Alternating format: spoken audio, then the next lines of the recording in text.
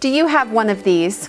Hi, I'm Naomi Brower with Utah State University Extension, and chances are if you're watching this, you're one of the 67% of American adults that own a smartphone, or one of the many others that owns a portable electronic device.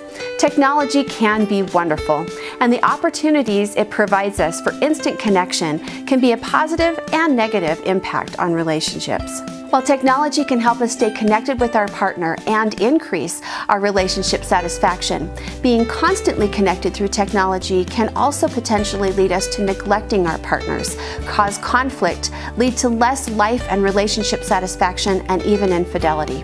So today I'm going to share with you 3 tips for making media work in your relationship. Number 1, use technology to connect with your partner. For example, send a text message just to say I love you. Use social media to share positive messages with or about your partner. And use Pinterest to share ideas about upcoming date nights, vacations, or projects that you want to work on together.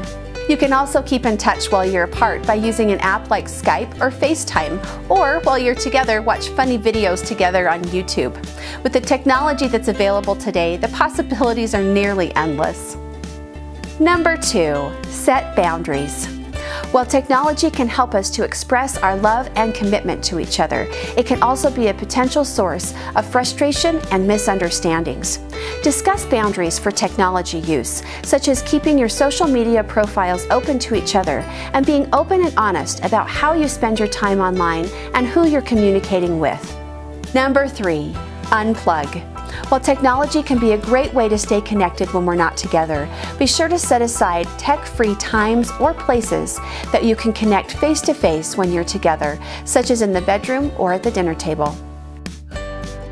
In review, use technology to connect, set boundaries, and be sure to set aside time to be together when you're unplugged. By using these 3 tips, technology will be a support rather than a detriment to a happy and strong relationship.